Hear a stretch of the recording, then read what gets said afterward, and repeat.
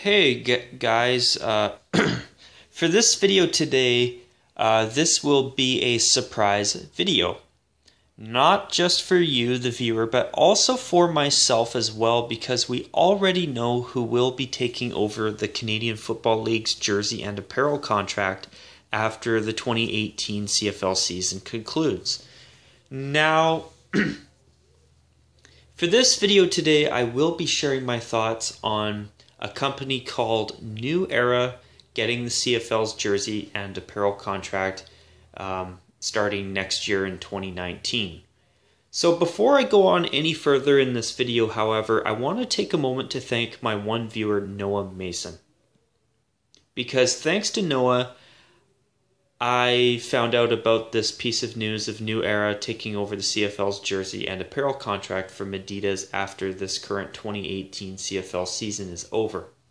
And Noah, it's because of that comment that you made in my last video that I found out about the New Era deal with the CFL. So Noah, I want to take a moment to once again say thank you. I truly appreciate you letting me know about that. Thank you.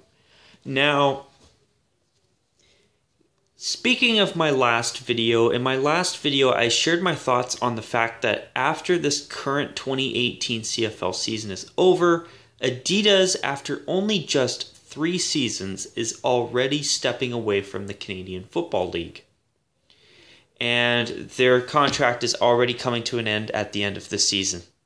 So, in my last video, for anybody curious, I shared my thoughts on that. If you want to watch that, feel free to do so, but if you don't, I'm going to quickly summarize it here anyway. So in my last video, I talked about the fact that Adidas has only had the CFL's jersey and apparel contract for the past 2 seasons and this current 2018 season as well, because as I'm filming it, it's this video, it's September 17th, 2018, eh? But the thing is,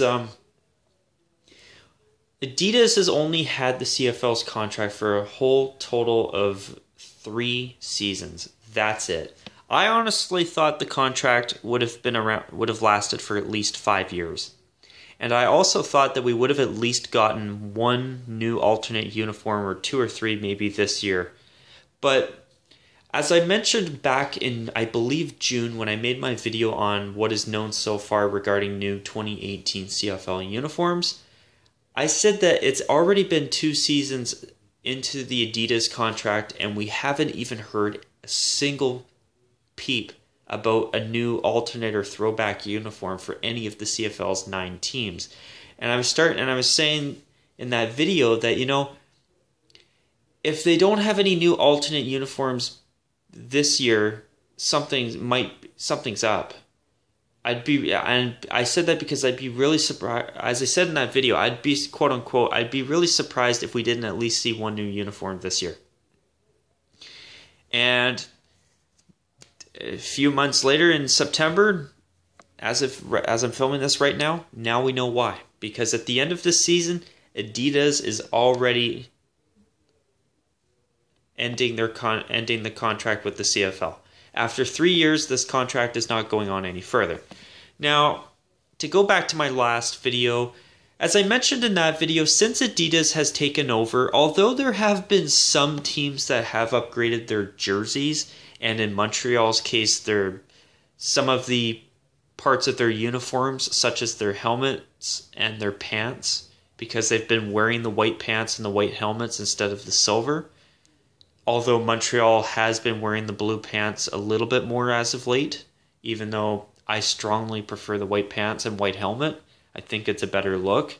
But yeah, so besides some teams getting upgrades to their jerseys, I feel that overall Adidas has been a downgrade for all of the teams' uniforms as a whole, except Montreal. And the reason I say that is because, in my opinion, BC's uniforms got a huge downgrade. Although I like the updated home and away jerseys for the Calgary Stampeders compared to their last ones, I don't like the templated pants, and I don't like the word marks on the pants either. Now, if we move on to the Edmonton Eskimos, their away jersey is much better than the one it replaced 3 years ago. Their home jersey, although I liked their last design better before Adidas took the contract from Reebok, which, by the way, is already owned by Adidas anyway, I still think Edmonton's current home jersey is simple, but it's still really quite a nice looking uniform. The jersey's nice. But as for the pants on the Eskimos and the Argonauts uniforms as well, the pants striping is cut off 3/4 of the way down the pants for something that is called a quote-unquote truncated stripe. It's truncated is a fancy term for pant striping that's cut off 3/4 of the way down the pants.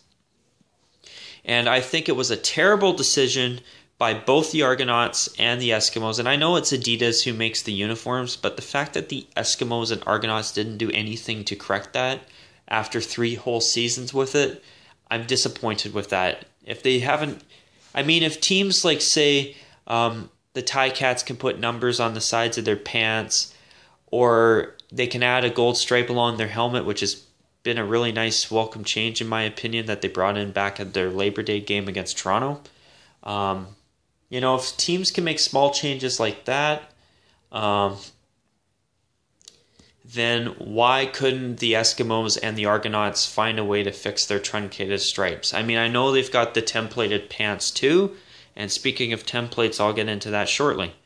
But, teams like Saskatchewan, their jerseys are better than what they replaced. I really like the Winnipeg Blue Bombers in royal blue full time again, even though I really do miss the gold away jersey, and I also feel that the away jersey is a little bit too busy for my liking. I don't really care for the royal blue on the shoulders, even though it doesn't look completely terrible. I wish that their away jersey was a little bit simpler for me, but it's a matter of opinion, of course.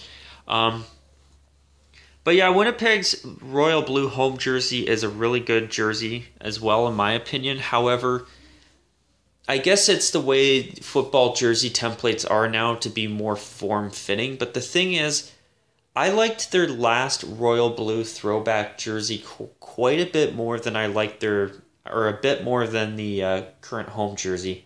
Because I don't like how it's just a panel on or just a tight form-fitting panel on the arms that basically had their logo and stripes screen printed on it. Like, I understand why the jerseys are made that way to be more form-fitting, but if Reebok was able to have the Winnipeg Blue Bombers royal blue throwback jersey have arm striping that went all the way around the arms and had a sewn-on logo on the arms, and that's just 3 years ago, then why couldn't they have done something like that now? Even though it's fine the way it is, I like the old way with the thinner striping on the arms a little bit more. Also, if you go to Hamilton, I've hated Hamilton's redesign. The word marks on above the numbers are much bigger now, which I think sucks, and they took the striping off the pants. I thought the striping on the pants and the striping and the color on the collar actually made their jerseys really look a lot better. Like, the striping on the pants was so good that even their monochrome black uniforms actually, in my opinion, looked really, really nice during the final years of the Reebok contract before their parent company Adidas took over, because Adidas owns Reebok, eh? But then you get teams like Toronto. I mean, their home and away jerseys are really, really good in my opinion. The fact that they added the powder blue trim around the numbers was a nice touch. But their pants striping is cut off 3/4 of the way down the pants, and their helmets now have just a single light blue stripe along the center of them. Like, why? And speaking of stripes on the helmets, Hamilton has not had the helmet striping at all. And all of a sudden, during the Labor Day weekend a couple weeks ago, as of this video, they brought the gold stripe, they put a single gold stripe along the center of their helmet, and it looks so much better. As for Ottawa, in my opinion, their new home jersey is way too much like the Calgary Stampeders' really good third jersey. It's a worse version with the red side panels, and Ottawa's even got a hashtag Our Nation on the sides of their pants. Another team with word marks along the sides of their pants, and it's not. And the thing is, in my opinion, theirs is the worst. It's not even a word mark; it's a bloody hashtag. Like, are you kidding me? Who thought that was a good idea? And then their away jersey's better than their last away jersey during the Reebok era, but still very templated.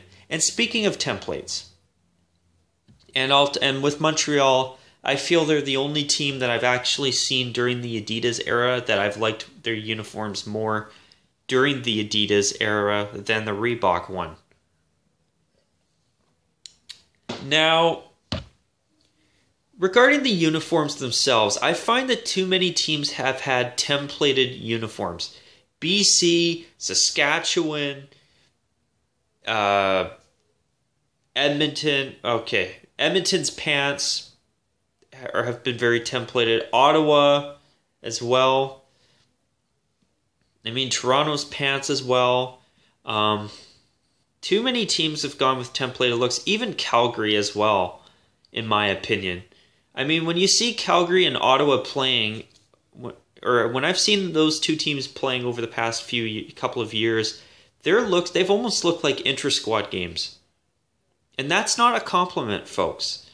Like, even with Ottawa's last home jersey, for a jersey that had a really modern look to it, the red numbers with the little bit of red piping on the sides of the jersey and the pants actually made, in my opinion, a really decent home jersey that you could tell was unique from Calgary's jerseys. Now they look too much like Calgary, even though I like their new away jersey better.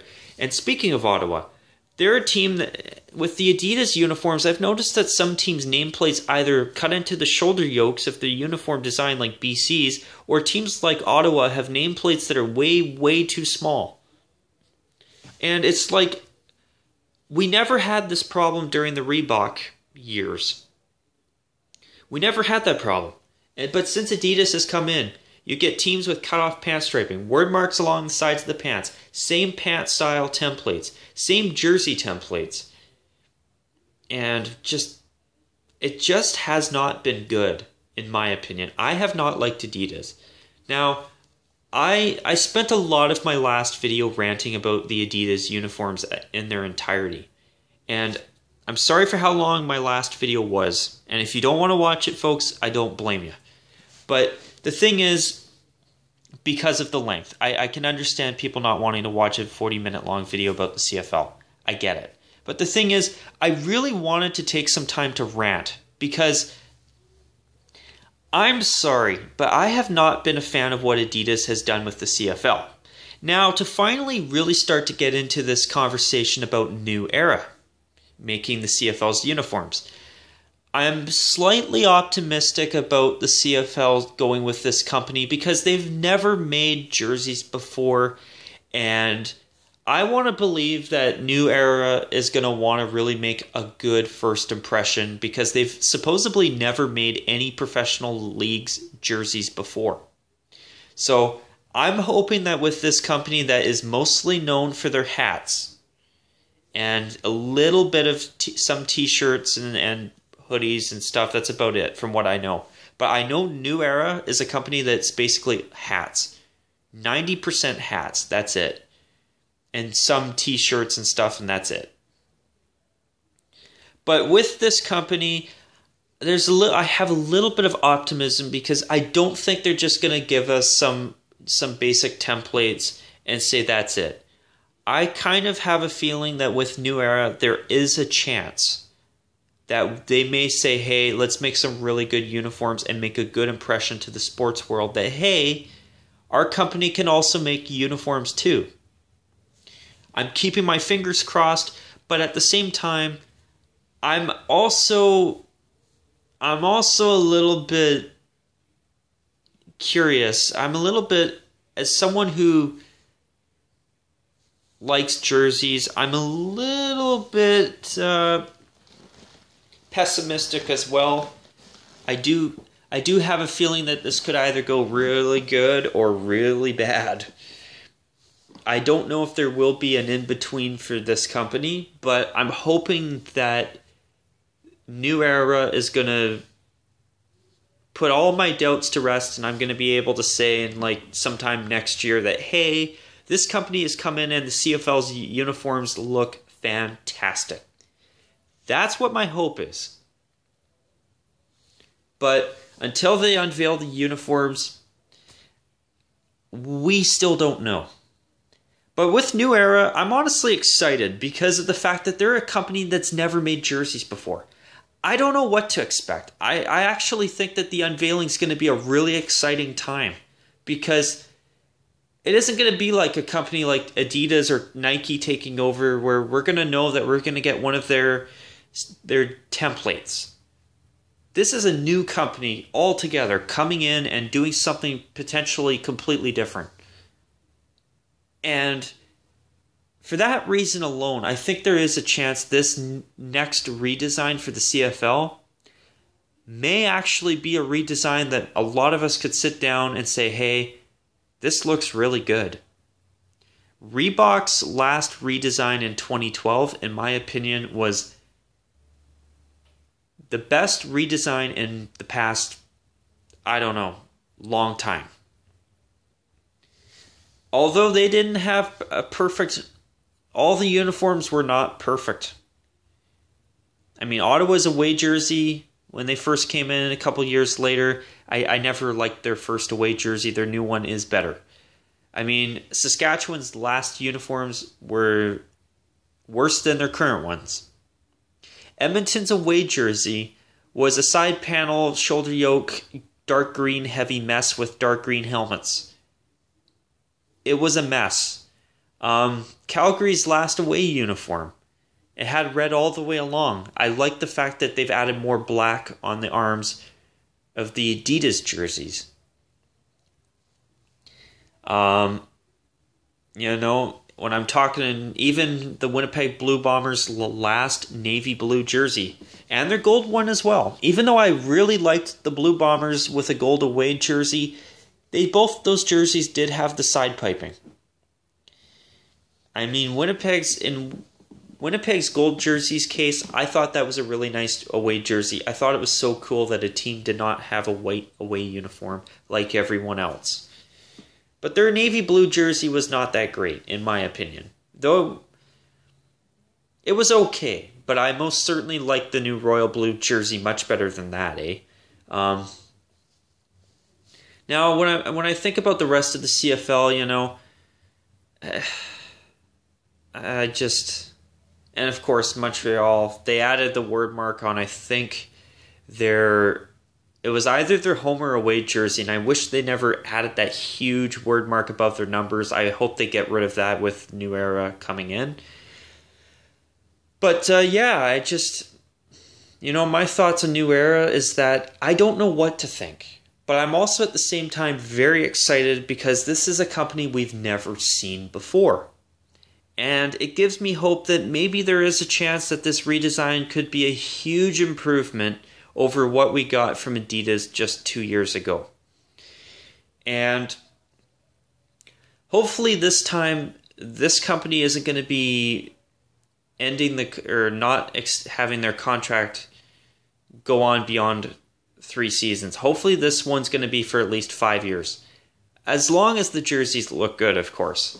I'm hoping that the contract won't be as short-lived as Adidas, because although I did not like Adidas, I was hoping to at least see some new alternate uniforms, just to see some new ideas, and B, so that we could actually see an Adidas redesign and hopefully see Adidas rectify, in my opinion, of course, the mistakes that I think they made with the CFL's uniforms 2 years ago back in 2016. That's my hope. But until they're unveiled, who knows? Either we could look at New Era next year and say, hey, New Era has done a horrible job. These guys are even worse than Adidas. Or we could look at the uniforms and say, oh my gosh, these guys have done an outstanding job. Holy crap. I mean, I hope it's the latter. I hope it's like an, oh my god, these jerseys are so good, I want to buy a few of them. You know, hopefully their jerseys are the type where you look at them and say, wow, I want that. But we'll have to wait and see. This is going to be a really interesting redesign because these guys have never made jerseys before. I'm actually really excited to see what they come up with because they're not like these major companies like Adidas, Nike, and Under Armour. They are completely new. They are completely out of left field. I never thought that they would go with New Era because I've always known New Era for t-shirts, but for me, I've always known them for just hats, especially baseball. But it turns out they do make t-shirts and stuff, some t-shirts, and I think some other stuff like hoodies as well. I'm not fully sure on what they make besides t-shirts and hats, but they're going to be making the Canadian Football League's jerseys in 2019, or starting in 2019, so it's going to be really interesting to see what we get from these guys. But before I wrap up as well, I also want to quickly mention how I feel about the fact that it's not Under Armour or Nike taking over. First off, I am really glad that it's not Under Armour because I've seen some of their college uniforms and I have not seen a single Under Armour football uniform that I even remotely like. As for Nike, in recent years, I feel that Nike has been doing a better job with the National Football League's uniforms in general, but I'm still not too much of a Nike fan. I feel that most of their redesigns are not very good. And to my one subscriber, Sean, so far I am not a fan of the Titans' new uniforms. Although I like the fact that the Jacksonville Jaguars really cleaned up their jerseys, I honestly feel that now they are a tad bit too plain. And I still feel that their away jerseys should have had teal numbers with black trim instead of just plain black numbers. And I also feel that the pants are a tad bit too plain as well. But the Jaguars' new uniforms are much better than what they replaced, in my opinion. Even though I did like their last away jersey, their last white jersey. Well, technically it is their away jersey, but in football you do see white jerseys at home more often than you do in the National Hockey League or the CFL, But yeah, with Nike, I've seen I really haven't seen a Nike NFL redesign where I've said, wow, that is absolutely amazing. I've seen some Reebok, redesigns in the CFL where I've said, hey, these are really good. I haven't seen that with Adidas, even though I like the Blue Bombers home jersey now in royal blue again. Even though I like the slight modifications to Montreal's uniforms during the Adidas era. Even though I was disappointed to see Montreal in blue pants with their home uniform this past weekend against the BC Lions. But you know what? I haven't been happy with what I've been seeing from Adidas or Under Armour, and I really haven't been a big lover of Nike's redesign since they've taken over the NFL's jersey contracts. So seeing a new company is actually something I have a bit of optimism for. I'm hopeful. I have my doubts, but I also have a glimmer of hope that this could be really a great redesign. But remember, folks, time will tell. And until we see the jerseys, it could either be good, bad, or downright ugly, or maybe something in between as well. But on that note, you guys, I hope you enjoyed this video.